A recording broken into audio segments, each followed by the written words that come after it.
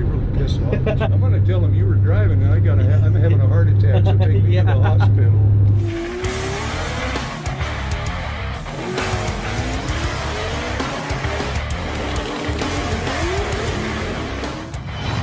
What's up, TRC fans? Don't miss our annual Street Kings event at its new location, Bradenton Motorsports Park, on December 11th.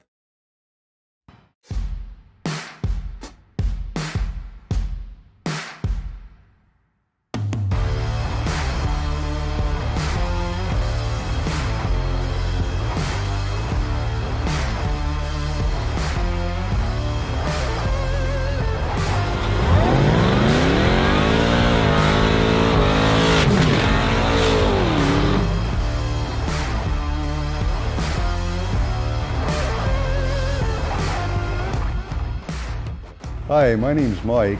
The thing behind me there is my 2013 Subaru Forester, and currently it has a 6.2 LSA supercharged motor and an L90E 6-speed Cadillac transmission.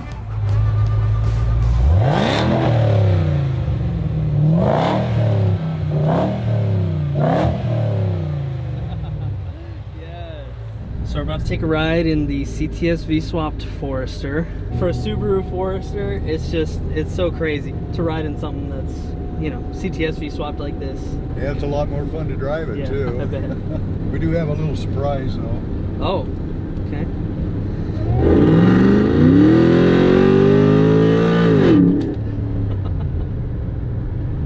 Feels really good. Yeah, no, doesn't Feels really good, yeah. Do you enjoy the car in the form that it sits now, or do you wish you had the old turbo swap?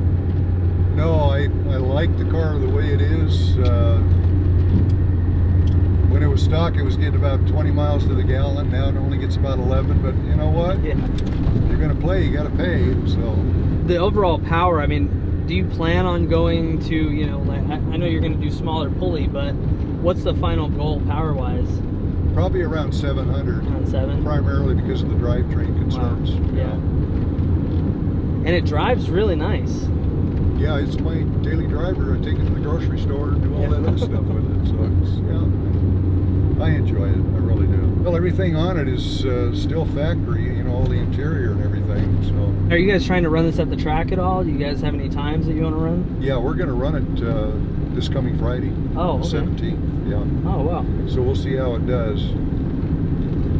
We got one fellow that was there at the shop with his Camaro, and he says, I'll see you there, or we got a race. I said, sounds good to me. That's awesome. And does this thing hook up pretty well? Well, it does for the most part, but I don't know. We're going to find out. We got I got 6,000 miles on it since we put the motor in. Wow. You've been driving this thing everywhere. Oh, yeah. It's my daily driver. Yeah. Wow. It's not too bad of a trade-off. My truck only gets 20 miles to the gallon, so, you know. You run across anything on the street that you've raced? I had a fella in a black Camaro. It was a brand new and really beautiful car. He came up behind me, and it was like 4 lanes there open. You see the front end of the car lift up, and he was going to zoom by me, you know, come behind me and then zip around and take off. Yeah. And I said, well, that ain't going to work for me. So I went ahead and nailed it, and the next thing I knew, it looked like somebody had parked him on the side of the road. Oh. He was not happy.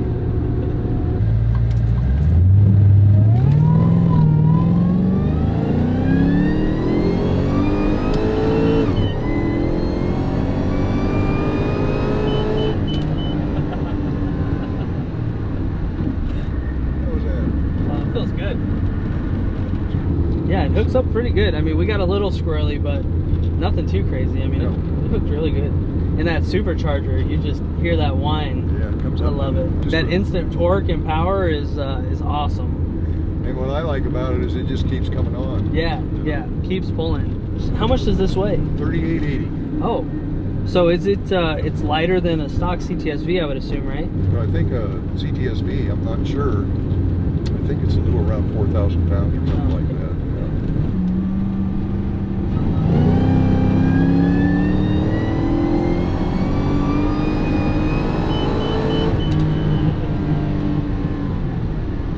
Yeah, but it was starting to walk a little bit on the road. I know, once we get to those higher speeds, you can feel it. Here we go.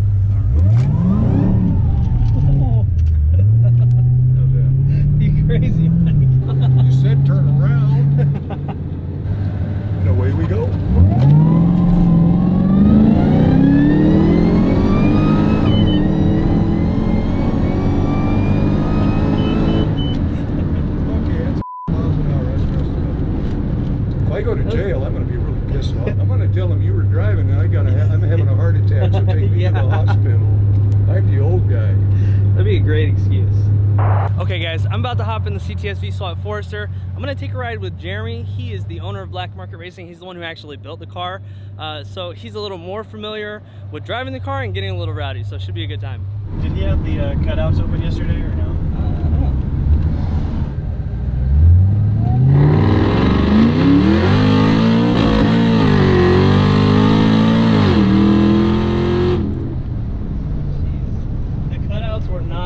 This thing is way louder now.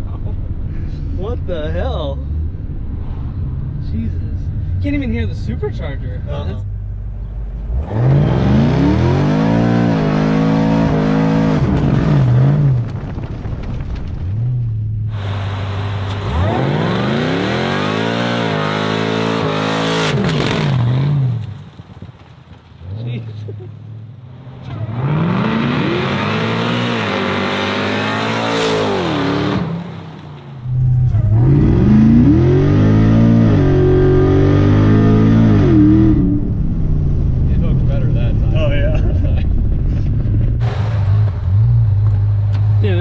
Different monster with the cutouts open. Holy crap. Yeah, it doesn't sound like a Subaru anymore. It does not sound like a Subaru anymore. Man, this thing lights them up really well. Yeah, it does. Mike wasn't sure we were going to get a lot of smoke, but dude, they lit up nice.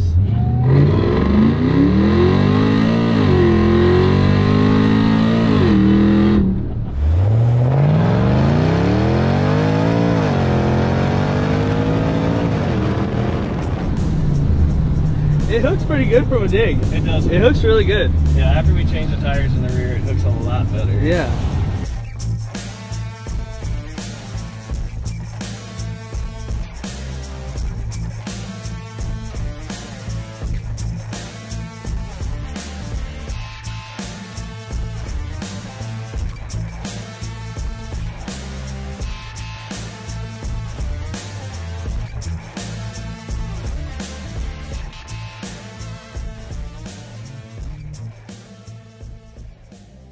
Hi, my name's Mike. The thing behind me there is my 2013 Subaru Forester. We've done a big build on it here at Black Market Racing. Currently it has a 6.2 LSA supercharged motor and an L90E 6-speed Cadillac transmission.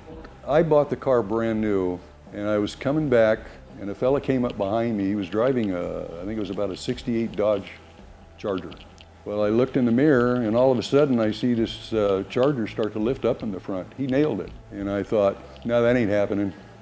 So I put my foot into the Subi, the TD04 just come on, and away we went, and he was left behind, surprisingly. I thought he had more, and he was also very pissed off. So that's what started it. And so I started calling around and told him I'm an old guy and I got a old Forester I bought. I want to make it go a little faster. And every one of them said, yeah, we'll get back to you, we'll get back to you. And the only ones that said anything that was encouraging was when I talked to Jeremy. He says, well, we can't make any promises. He says, but bring it up here and we'll take a look at it and see what we can do. So I did, and that's when it started. It's been almost 5 years ago. I'll be honest with you, you know, I looked around and I could have bought a new Vet or a new whatever, and I decided everybody's got one of those. I wanted something that was different and something that was unusual and something that was me. I've had a lot of people come up to me and they just look and go, that's not a Subaru, what do you got in that? And it's like, oh, it's got a little 6.2 Cadillac LSA motor, and they just about, no. And then I open up the hood and they go, how did you hide it? So we didn't have to, it fit perfect. So they are surprised though. They are surprised. But if you measure, which I did when both motor and transmissions were out of the car, the 2.5 with the 6-speed STI transmission was a ½ inch shorter than the Cadillac, all the way from the front counterbalance pulley all the way to the end of its tail shaft on the transmission. There was a ½ inch difference. The LS motor is a lot narrower compared to the boxer motor, so it's really a lot easier to work on because everything is right there. We had to modify a little bit of the internal tunnel underneath there where the back of the transmission goes, but it was really not any cutting up or anything like you see on some TV programs, believe it or not. Well, when we first started out, when I started getting together with the folks here at Black Market Racing, I came in, it had a original 2.5 TD4 turboed with an automatic transmission. Well, we went through that little thing and progressed to a full build on the 2.5 motor.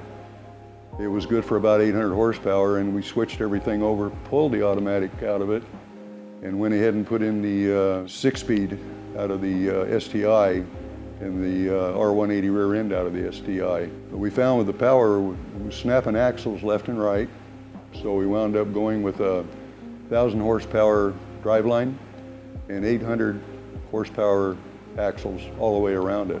Car's tuned right now just on 91. We did run some E85 in it for a while, but just playing with it, and it's going to go up, but it's running pretty close to 600 horsepower as it is. We've got 2 Spall fans on it. It still has the original Mishimoto radiator in it that we put in when we went to the built motor because of heating problems. It has a Dakota digital dash that is really cool. It's all programmable and quite a piece of little machinery. You can actually do some programming with the app off of your phone. Well, it has coilovers all the way around it, and those have come in handy because we did change the tire size in the back, and I was able to lift the car up about probably an inch so that those tires would fit without rubbing anything. Well, when we first got the motor, it came in from a place we got it back east, and they were real good, and I'm sorry I can't remember the name of the company, but they were really willing to work with us. And apparently what had happened was the top intake and everything was on the car, and somehow they got water got down inside the motor. And when we initially got it and tried to roll it over just to see what it was like, you know, make sure everything was okay, it had water in about 3 of the cylinders. So we talked with them and we worked with them and wound up sending the motor down to Tucson. They did an excellent job. We cammed it, put in the big ARP head studs, rings, valves, springs, just a complete motor rebuilt. Everything's brand new in it. The motor itself is actually good for 1,000 horsepower. It has Hedman headers on it, and Austin had to do quite a bit of fab work to be able to get those little guys in there so that they would not be hanging out the bottom or whatever, and he did a lot of really nice custom fab work on it when he put it together. Oh, this is a monster. It's a lot of fun to drive, because with the turbo, you know, with the 4-banger, with the 2.5, even though it was built for a lot of power, it kind of dives off when you get over a certain RPM. This thing keeps climbing because of the fact that it's a V8 and the way it's built. You know, that torque curve doesn't drop and that power doesn't drop. So I imagine probably by the time we get done, it'll probably be pretty close to 7. We'll see. We'll see.